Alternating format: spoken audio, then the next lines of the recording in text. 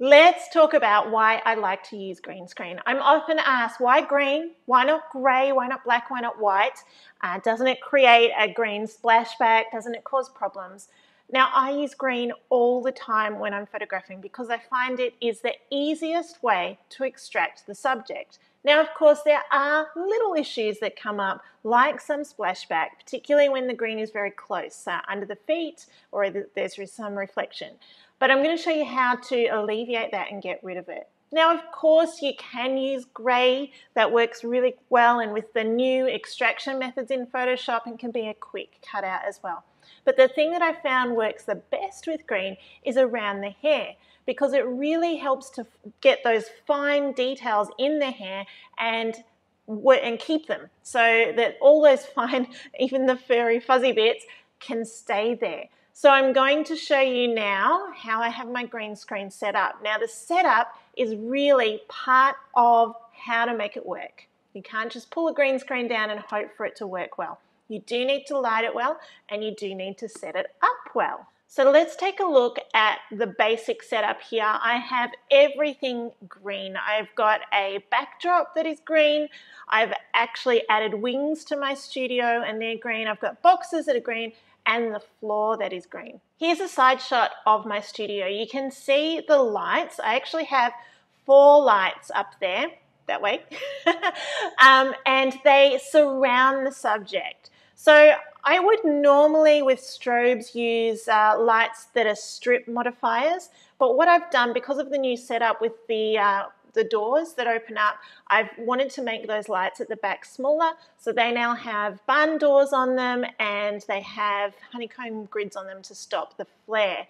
I've got 2 big soft boxes at the front there, and they are Godox lights, or Godox, however you like to pronounce them, and they're FV200s. Now, these lights also do a strobe effect, so they can operate as strobes and they operate as continuous light. I'm going to show you with continuous light because I find it's the easiest to use, it's the easiest to understand. You can put your camera setting on whatever works for the lighting scenario that you've got. Here we are. This is my green setup. Now you can see that where I'm sitting, there's some distance between me and the background. There is light all around me. So you really want to wrap your subject in the light so that you've got enough manipulation opportunity if you don't know which direction your light is coming from in your background. Now, if you've shot a background and it has a really strong light source, maybe it's from the back, maybe it's from the front, I would then recommend you adjust your light so that that's got the same light source. So you've got really bright light coming from that particular direction. But for the most part, if you do wrap around like this, so you've got light coming from every angle, then you can manipulate that. You can make areas darker and lighter. And it's the same principle that I use when I'm out photographing scenes, people, animals. I use an overcast day. I use a soft lit environment, and that makes it really easy to edit.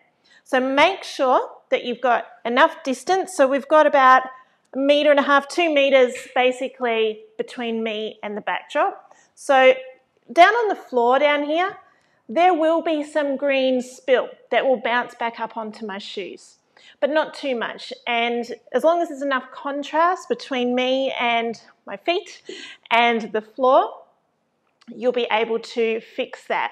Now the lights as well. So that backlight is really, really important because it helps to separate your subject from the green. It's really important too that there's enough light on your green screen. So that's why these big modifiers not only light me up, they also light the green screen up. So it means that it's easy, smooth, solid color, really all the same green.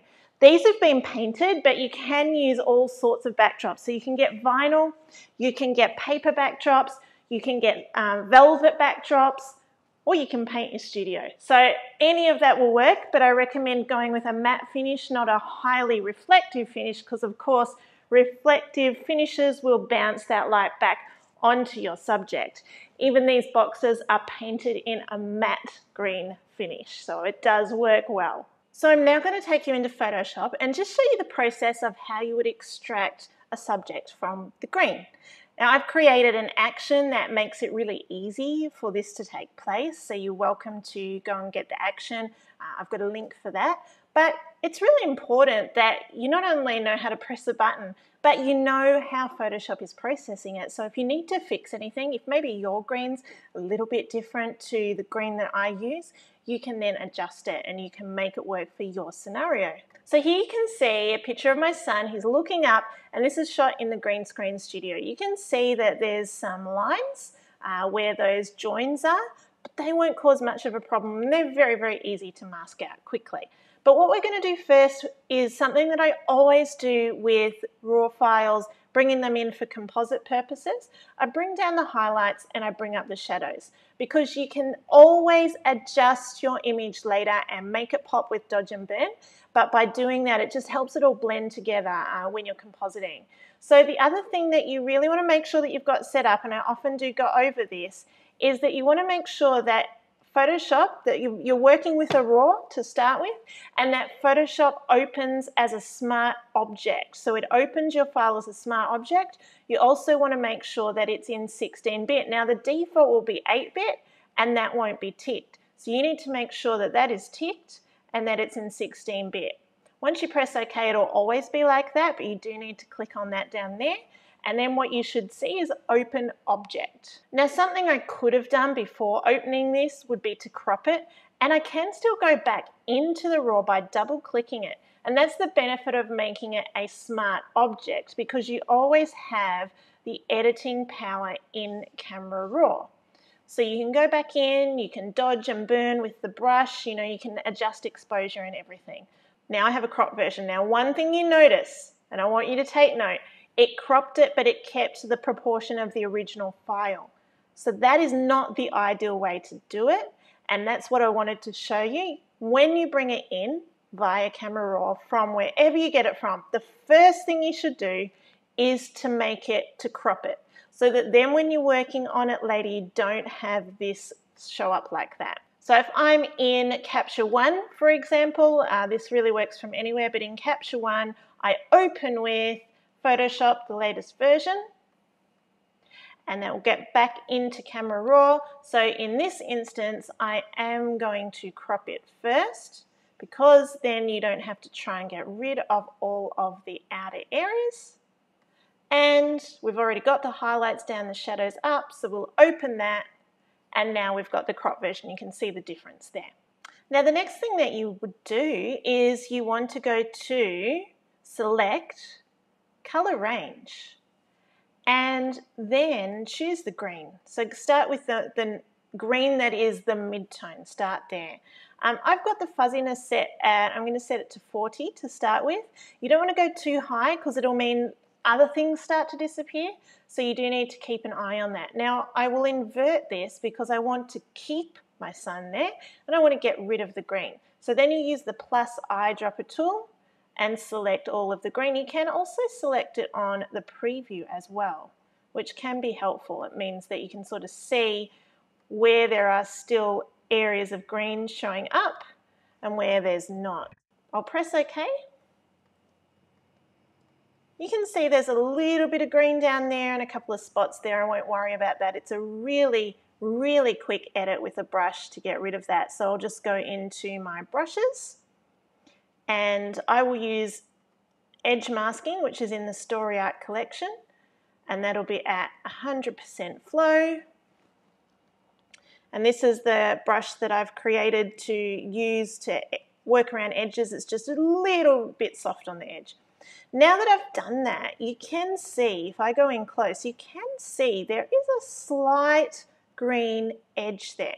Now there could be a number of ways to get rid of that. Now you could go into select and mask straight away, and you could shift the edge in.